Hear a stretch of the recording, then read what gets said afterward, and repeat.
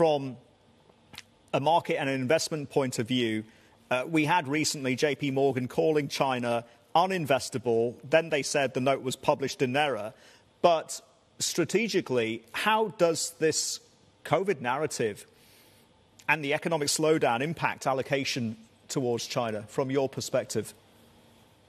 I think the current situation is no different than all the policies we saw being implemented in China the past 10 years. I can give you many examples of situations where China became non-investable or was about to blow up.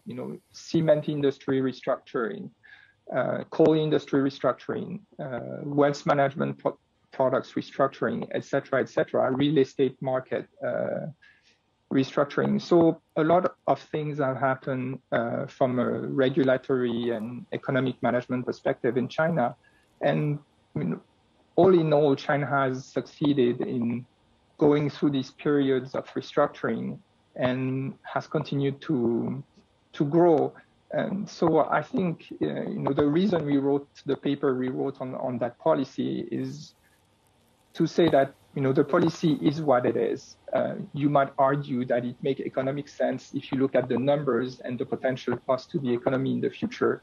But it is important to consider the implementation. And I think from our perspective, this is where we could potentially see a lot of improvement. And if you look at how the Schengen situation is being treated versus the Beijing situation, you're seeing some changes in the way things are being handled. And I think from our perspective, from an investment perspective, the critical point is going to go through this ability of the government to improve the way they're handling this policy, implementing it,